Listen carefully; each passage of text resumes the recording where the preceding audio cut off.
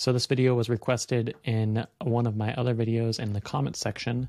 If you are a Square online seller and you have many items in your library and you need to update pricing, or you need to update the item name or anything like that, and you don't want to go individually one by one, you just want to bulk edit them, right, like in a spreadsheet, then you're going to want to watch this video because this is going to save you a lot of time and frustration.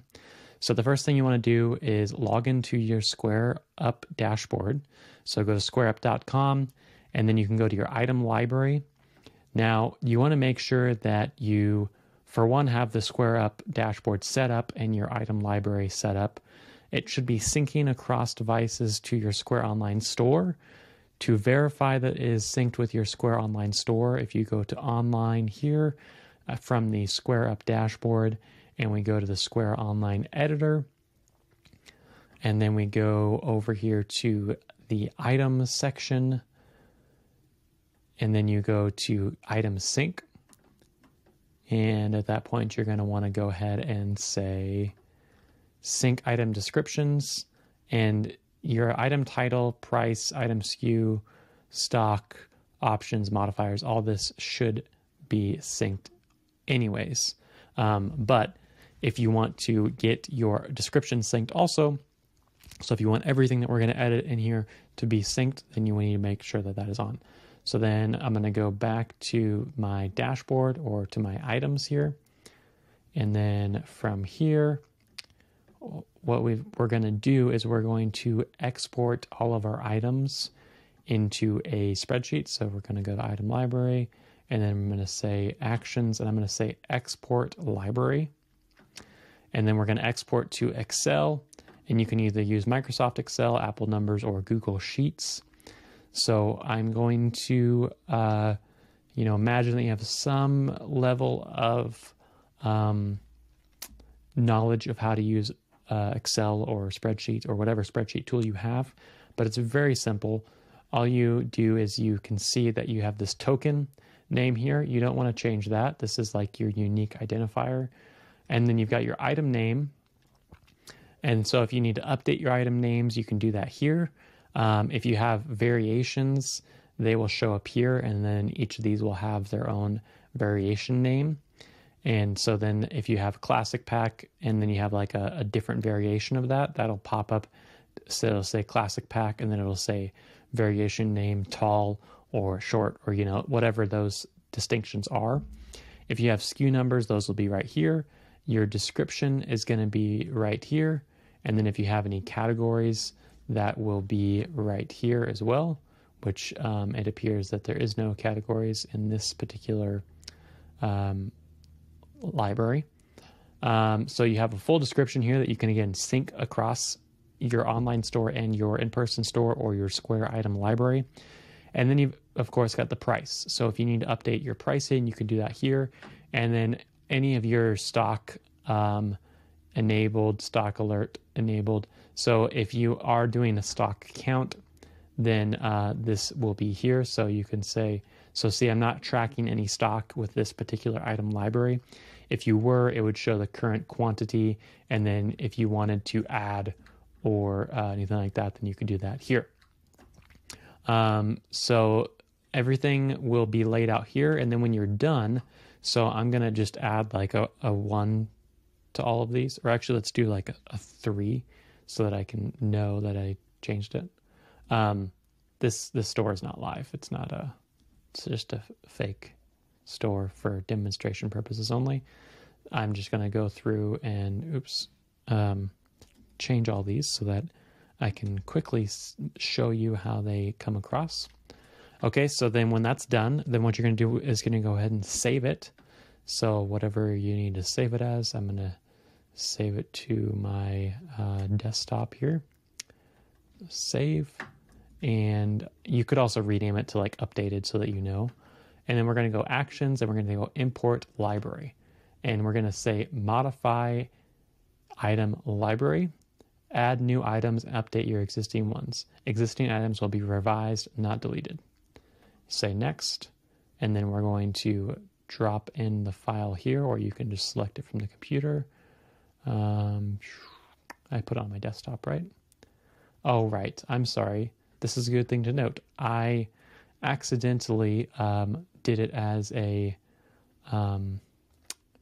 numbers file type, and actually we need to export it as probably a CSV. Let me just double check here because it's only going to let us. I know the CSV will for sure work, but I want to show you if there's any others. We recommend using an Excel file format. These are supported by most numbers. Now the question is when you update it. So this, I'll leave a link to this below here. So if you need to reference this doc from Square, you can do that here. It shows. So if you have more, if you have locations, different locations, that'll show up here. And edit the CSV. Import CSV. Upload your item for the first time, and then also upload. Let's see.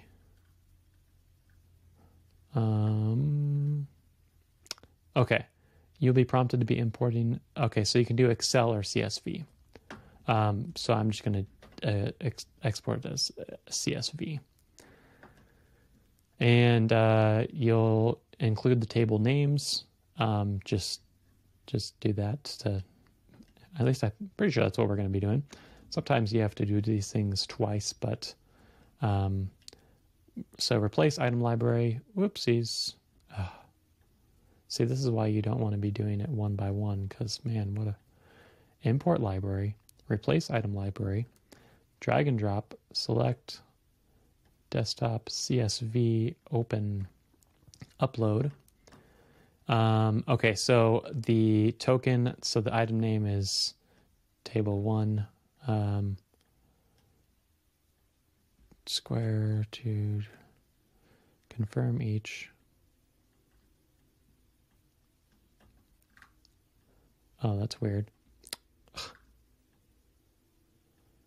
For some reason, it didn't pull it over, which happens sometimes with, this is why I don't like using numbers sometimes, because it does something weird. Okay, so we're going to say file export to CSV. Maybe I won't include the table name. That's probably what it is. And we'll say new in front of that. And then let's try this again. Actions, import library, replace item library, select from your computer, boom.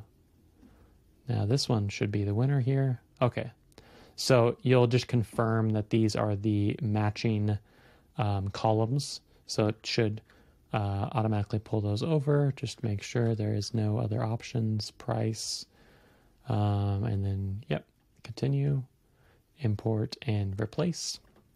So this will take just a moment, and then, depending on how big the library is, and then it should be fleshed out live, and then this should also translate to your Square Online store. So if we go over here and we hit online, and then we go view the online store, then this should be updated as well. So we'll just verify that if we click here, that all the items should have a 3 in front of them. Is the way that I'm going to quickly test this. So you can see how much time you can save by just having it all exported to a spreadsheet. And let's see, let me try refreshing here. Okay, it has not done it yet. So let's go to items, item sync, and shows the price. What we might do is just say automatically add new items. It should just pull it. It may just take a moment to do that. Let's see, is there a, oopsies. Is there a settings for how long that will check here?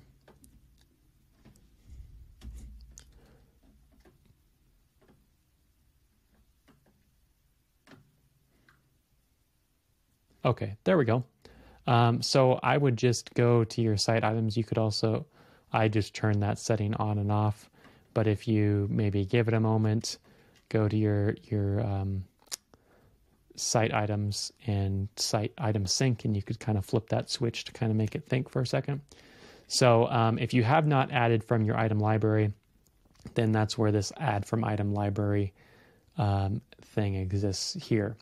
But it should be synced up there. So if you're having any trouble at all, please leave a comment down below, and I'd be happy to make a video or comment below to try to help you out along the journey. If you found this video helpful, please give it a thumbs up so that way more people can find it and save buku of time on their website from going into every single item and editing the price, because I know that there's probably a lot of people updating prices right now with the cost of everything going up. So without further ado, continue on your journey of selling online, and we'll see you next time.